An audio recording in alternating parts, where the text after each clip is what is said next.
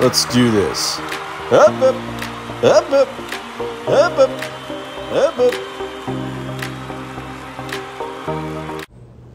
All right, you guys, we got big news here for baseball card collectors from TOPPS.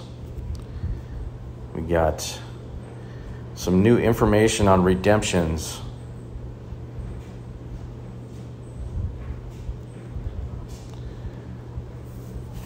So TOPPS is changing how they do their redemptions finally.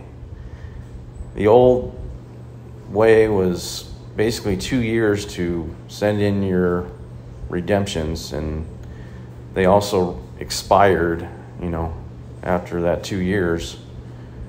And I know a lot of us have pulled cards from years before and got hosed on the redemption because it was expired.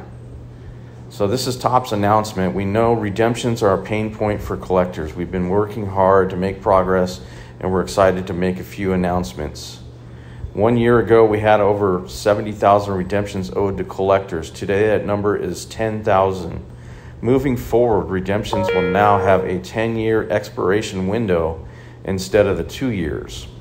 Also, we are backdating this program to all redemption cards where the product year is 2021, 2022, or more recent.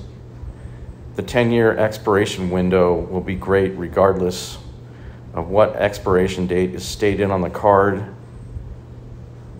And you can see by the picture, year after year, the amount of redemption cards going into products is down substantially. So that means they are going to cut down on redemption cards that are in products, sealed wax. We plan to make even more progress in the near future, and we look forward to keeping you guys updated along the way. So I'm assuming that this goes into place starting today. They didn't really, from what they wrote here, it pretty much seems like today is when it starts. So this is good news for baseball card collectors, basketball, football, everybody. Let me know what you guys think of this later.